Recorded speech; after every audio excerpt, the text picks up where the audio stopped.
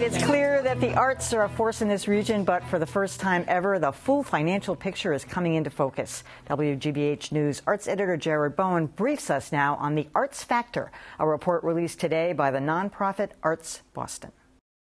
The arts. It can be a nebulous term, including everything from street performances to grand concerts, fringe theater companies to big Broadway-bound shows, local artists dotting canvases to masters gracing museum walls.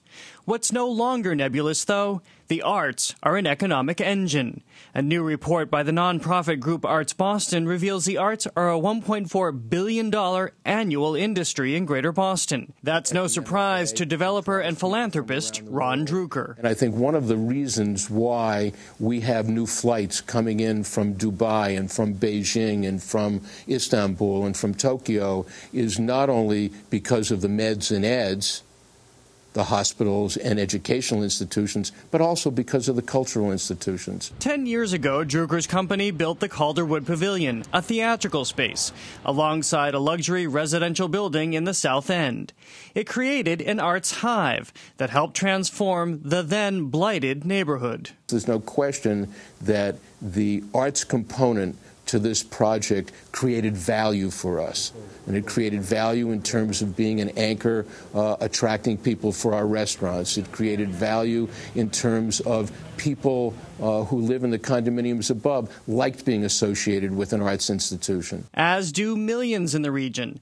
The report also reveals that Greater Boston has more arts and cultural groups per capita than any other U.S. city. 18 million people a year attend the arts, with 7 million experiencing them for free. But on average, ticket prices cover only 30% of production costs. You actually literally can't imagine how hard it is and how much work it is. Last year, Olivia D'Ambrosio co-founded Bridge Rep, a brand new theater company with 5 shows under its belt, including the just-opened Gideon's Knot. The fledgling group has already managed to reach an enviable 80% attendance in its small Calderwood space.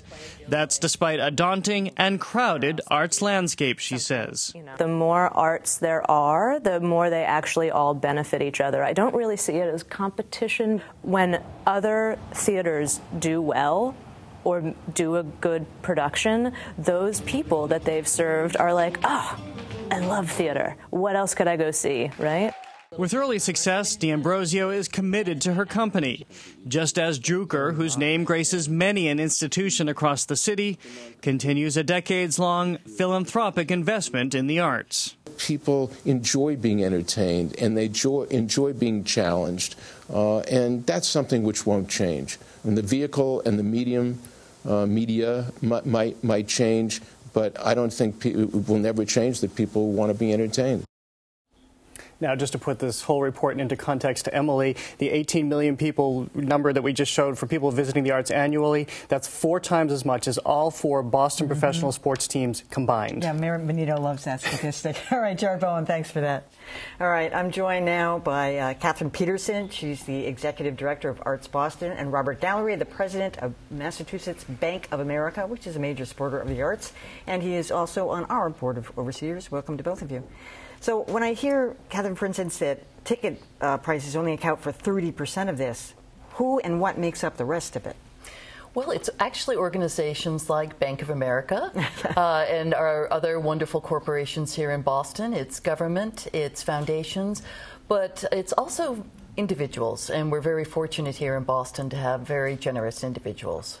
So how does the wealth spread, though, Bob? All right, $1.4 billion, that sounds like a lot, but many of these institutions struggle, as we know. Not the big ones like necessarily MFA or even, ART or some of those, but some of these small, like that Olivia D'Ambrosio story. I mean, how does she benefit from this? Well, I think Catherine's called it the ecosystem, and the ecosystem is really quite strong. And I think, I can't speak to every single organization, but as in many other sectors within our economy, you can see that kids come here in part, go to an Emerson. You can see that having a range of opportunities in those organizations, big and small, gives them a better chance to stay here, to really get started, and I think that's good for all of us as well. Other than restaurants, what's the trickle-down effect for the arts? Who else, what greater communities gain from this? Certainly our tourism community. We know that it's the third largest industry in the state. And we know that people who come here and go to an arts performance, go to a museum, they stay longer and they spend more money. So, Bob, obviously, Bank of America has done a lot. You were the pavilion. You've done all these other things. If it weren't for these big institutions like yours, though, that generously give hundreds of thousands, millions, would this just be people having to philanthropically give out of their own pockets? Well, I think, as Catherine said, that happens already. It's a blend. But to somebody like us, we both support the organizations, but we also think it's important.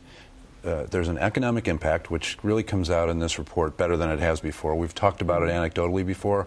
Now we've got some facts and figures to sort of put it in scale. 25,000 direct employees, workers, and that's important. But then it's the quality of life for all of us, for our own employees, for our customers. And I think, again, it's not just what we do, but think of the other great companies, State Street and Liberty, and so many. I don't want to leave any out. The foundations, as Catherine mentioned. The collaboration between public and private and not-for-profit is really important. It's one of the things that makes Boston strong overall, but I think you really see it in the arts. And, I wouldn't rule GBH out of that. I mean, we love our sports teams, and they have a tremendous amount of clout in this city.